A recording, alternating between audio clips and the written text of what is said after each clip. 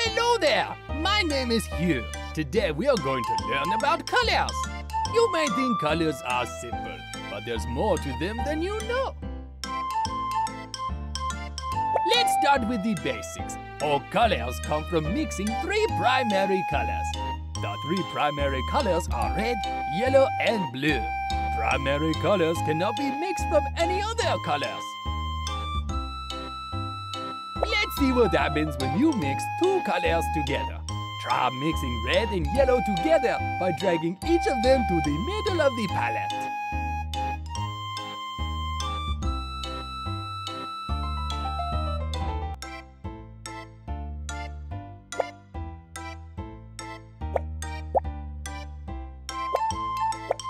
Very good! Mixing red and yellow together creates orange. Orange is a secondary color. Secondary colors are made from mixing two primary colors together. Go ahead and try mixing other primary colors together to see what you get. Nicely done! Blue and red make purple. There's still one more secondary color to mix.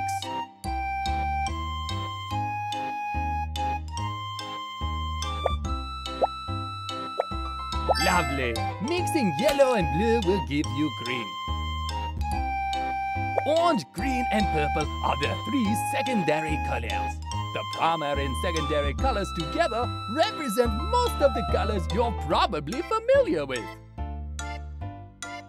Let's talk for a minute about complementary colors. The colors across from each other on the color wheel are considered to be complementary to each other. So, the three sets of complementary colors are red and green, orange and blue, and yellow and purple.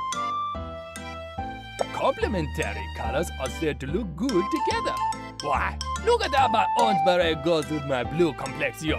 I've received many compliments on it. Oh. However, let's see what happens when you mix two complementary colors together.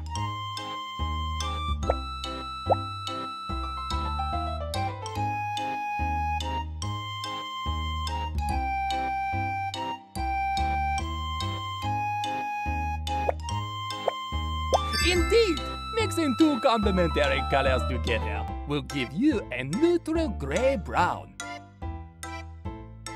There's still another category of colors we have yet to talk about.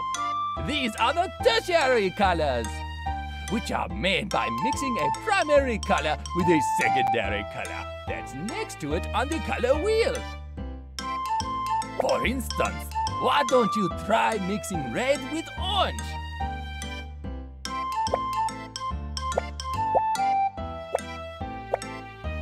Very good! This color is called vermilion or red-orange. Try to make the rest of the tertiary colors by mixing adjacent primary and secondary colors.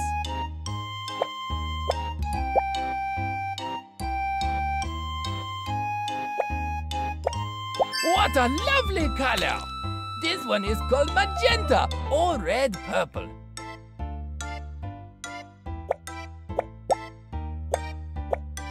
Nicely done! This color is called teal or blue-green.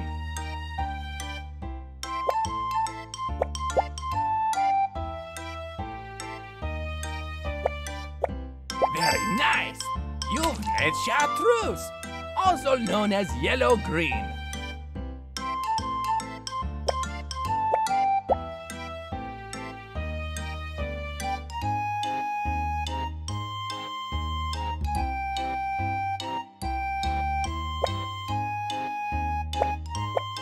Fabulous! You've mixed violet or blue-purple. Just one more to go. There we are! This is amber, also called yellow-orange. Look Look at how far you've come! You started with just 3 primary colors, and now you've mixed all 3 secondary colors and 6 tertiary colors that make up the 12 colors of the color wheel. Let's review what you've learned so far. What type of color is this?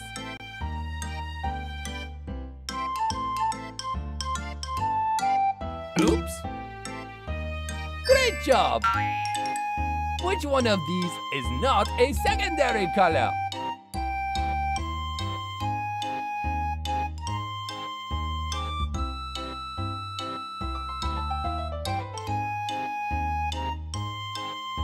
Great job! What is the name of this color? Great job! What 2 colors would you mix to make this color?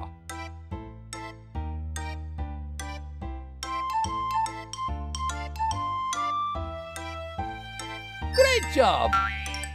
What 2 colors would you mix to make green?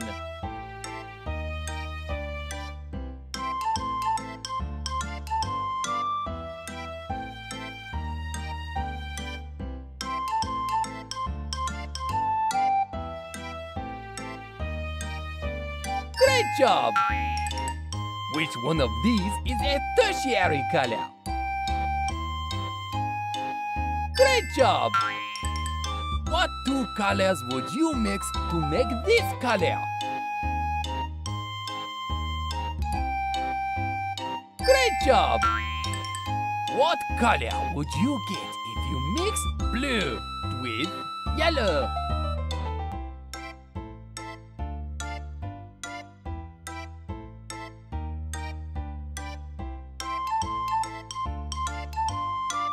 Oops! Great job! What color would you get if you mixed these 2 colors?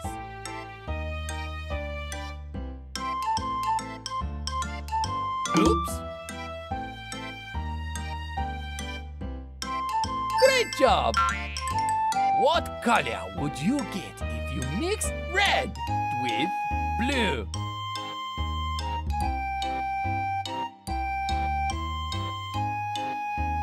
Oops! Oops! Great job! There's yet another element of color we haven't talked about yet. Value! When I say value, I mean how light or dark a color is. Or, to put it another way, how much white or black there is in a given color. Let's learn about value while we paint a sphere. First, mix black and white together to make a medium gray.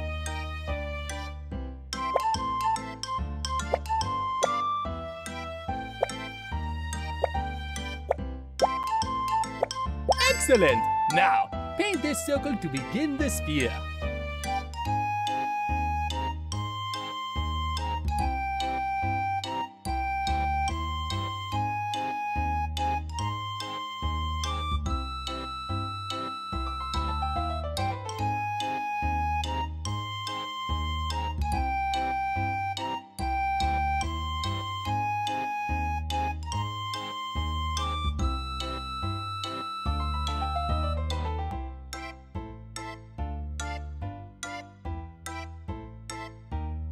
Now, let's add a little more black to our gray.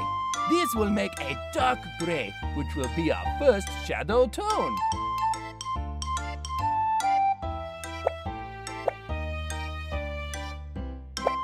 Paint this area with the dark gray. See how it starts to look dimensional?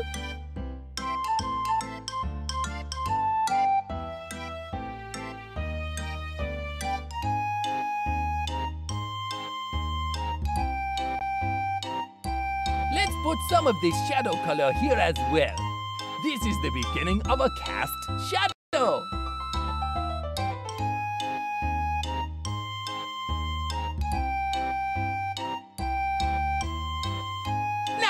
Now, let's add just a little more black to our color. This will be our darkest shadow tone. Add some of this color to this area. This gives the shadow more contrast and depth.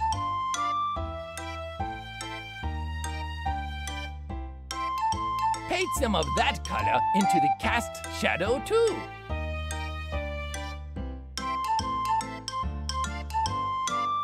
Here, let me clear the palette for you. Next, we're going to mix our highlight tones. Start by mixing medium gray again, but this time add some extra white to it. This will be our first highlight tone.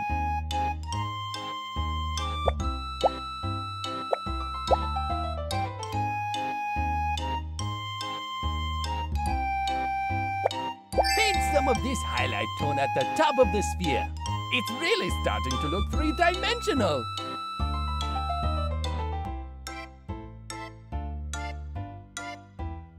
Let's also use some of this color to soften the edge of the cast shadow.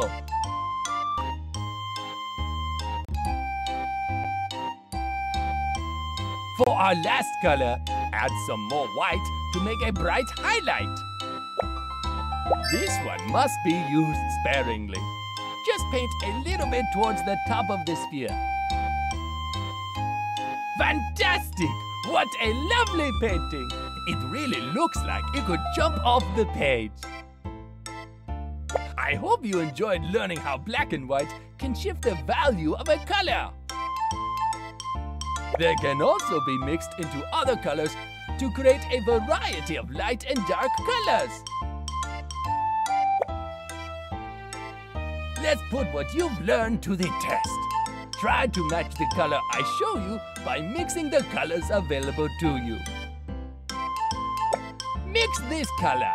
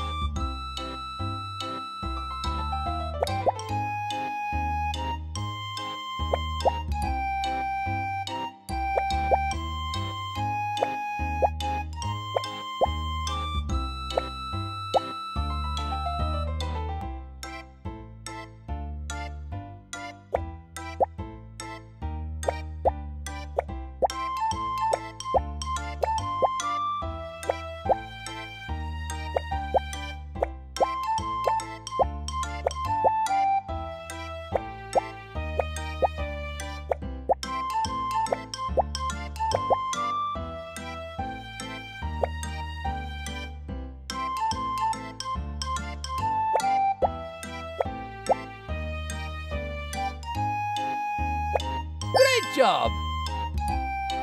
Mix this color.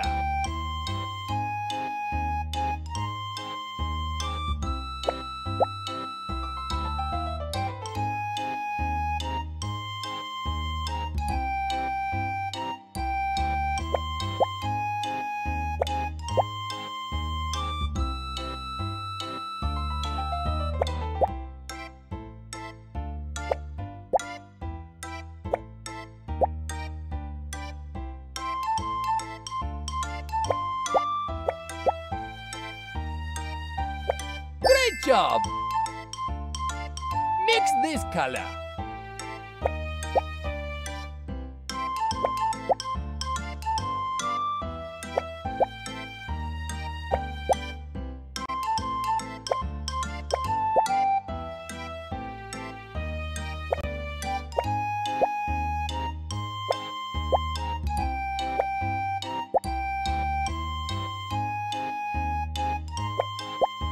Great job! Mix this color.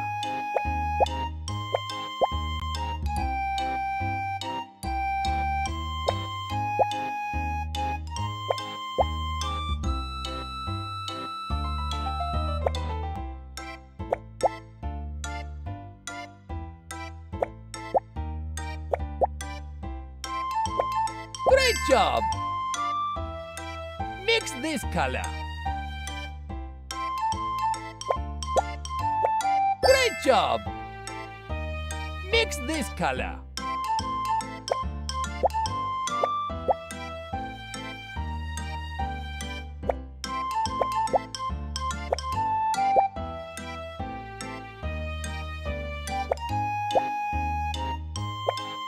job!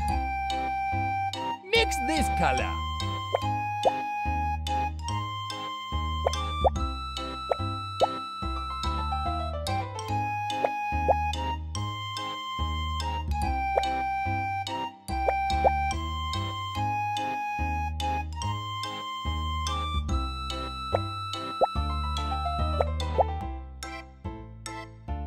Great job! Mix this color.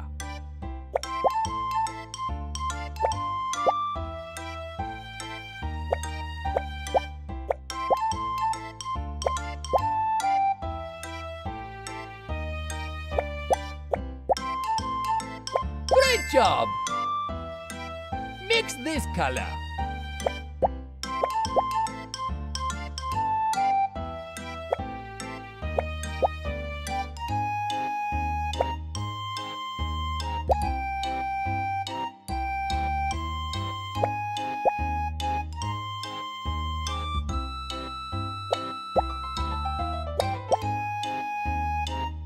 Great job!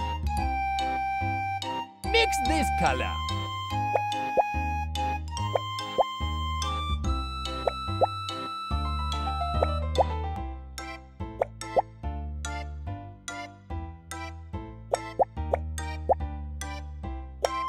Great job! Let's head over to the gallery to see your paintings.